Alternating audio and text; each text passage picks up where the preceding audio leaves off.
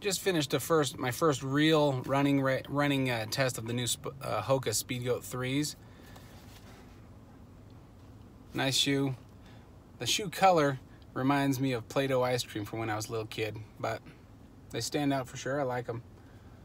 Not too off-putting of a color.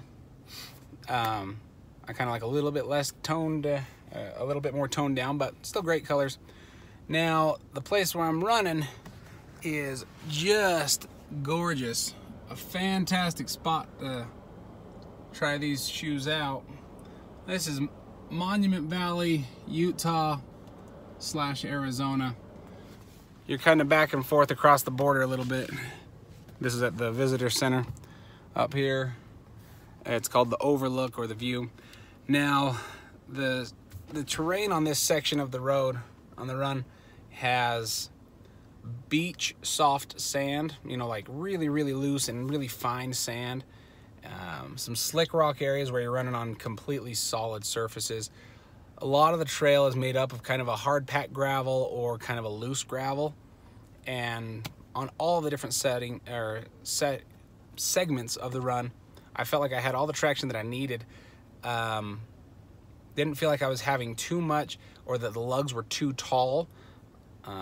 With some lugs, I've got some Solomon shoes as well, but a little bit, you can feel if you're kind of on the side of, you know, running on something a little bit slanted, you can feel that it kind of wants to tip a little bit.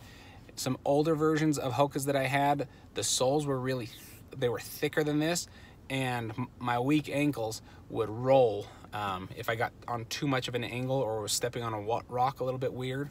But I did not feel that way with these shoes. I don't feel like they're too tall, that the soles are too thick.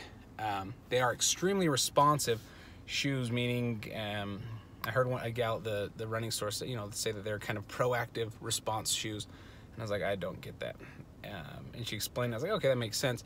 That meaning that the shoe, it's not going to spring you by any means, but as you compress, it'll push back a little bit and gives you. It feels like it's rocking you just a tiny bit, which to me, I liked that. Like that feel with it. Now, running on uneven terrain like rocks and pebbles and stones or sharp rocks that are sitting on, in solid rock situations, my other Hokas, you could feel the rocks, or it would roll my shoe with how stiff the sole was, or with other Nikes or Solomons. And a lot of shoes, they either kind of go one way, really soft, squishy soles to absorb the shoe, or solid, really hard soles so that you don't feel it. When I would step on rocks, so let's say if I stepped on a rock on the side of my shoe with my old ones, it would definitely push my shoe over, and I'd feel a little bit of a roll. Not that like it would knock me over or anything, or on one of the sides over here or over here. It would rock my sole, but it would rock the shoe a little bit, and make you kind of take a little stutter step. With these, it absorbed it way better. The red section here is a really firm portion of the sole where all the lugs are attached, but this underbelly portion, the blue part, is really squishy. And so when I'd step on stuff that's uneven, like a rock or like something that juts out from a rock, it just absorbs right into it, and it doesn't push my foot over. It just absorbs it where it's at, and I just keep on going. So really like the shoes overall. A few things to point out. On the toe here, we got this solid section with the cross hatches. This I found was incredibly nice, especially when running in sand. That as you come forward, your toe comes up. Your toe gets buried ever so slightly, and if you don't pick your toe up really well, you'll drag out of the sand a little bit.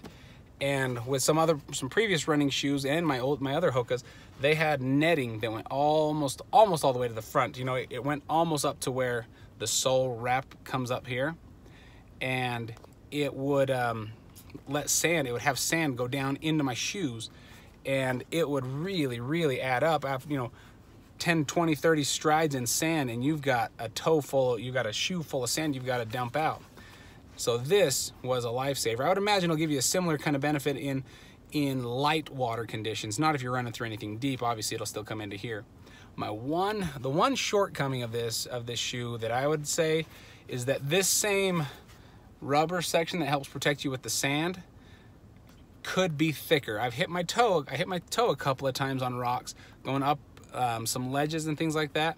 This provides zero cushion or protection on your toes as you're running against something. So some Adidas that I looked at, and who else? Some Salt. I can't remember which other ones I was looking at. This, it has some good toe protection. That would be my addition for the next version of the Hokas. Add some toe protection to these babies. Love it. Overall, absolutely wonderful shoe. I got mine same price I could find them online. I got them at a local shoe store, local running store in Utah. Fantastic. Extremely happy with my purchase. Excited to put a bunch of miles on these babies. We'll see you next time.